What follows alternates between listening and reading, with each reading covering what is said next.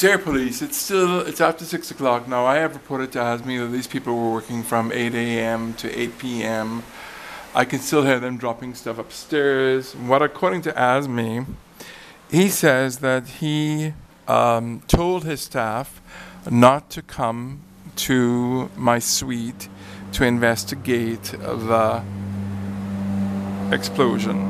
Okay? Now I keep trying to show you this, which may of course get washed away. He says that the people upstairs will come and clean it. I don't want those people near me because what are they going to do?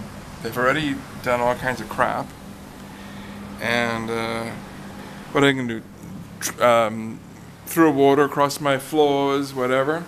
But AZMI actually told me that he stopped his staff from coming up when I was demanding help and assistance, and I needed them to witness the water because I couldn't capture it falling on camera because the camera takes time to load.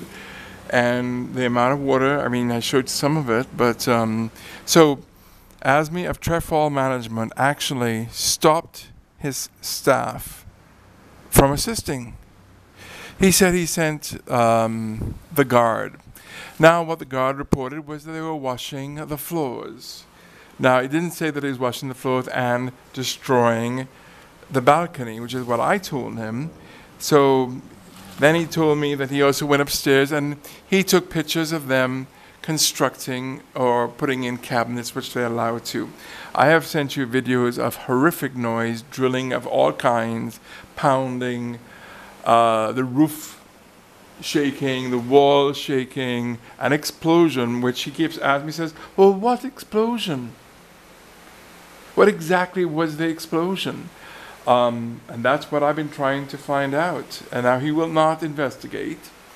He says he will call a police department, but I have been reporting it directly to you because I don't know what else to do. Now it seems that AZMI may be, hostile. I mean, he doesn't want to show up. He doesn't want to come. He has stopped his staff from coming up here. He refused them to come up and assist me when it was most needed. And so I don't get it, because if it's an explosion, you jump.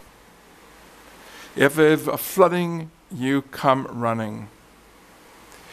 And he blocked all of that. Trefoil Management blocked the actual observation of the incident that I have reported. That has me contacting the police to get help because they need to sign waivers of, I don't know what's going on with the wall. I don't know what's going to happen in a month or two, etc. So this is something that I was not expecting at all from AZMI in particular. But this may be why people wrote all those horrible things about Trefoil Management, because this was a real emergency and crisis. I didn't know if the water would come down the wall, hit the electrical equipment, destroy it. You've seen the documentation. So, I just don't know what to do. Since I've been reporting it directly to you, I prefer if you came, because at least you have a constant thread. Some other police will only get a version based upon AZMI, which basically says, well, the man had the right to construct and to put up his cabinets. There was nothing about this ordeal that I went through that seemed important. So I'm doing this again, reporting it to you so that you can understand. I hope you can. I don't understand.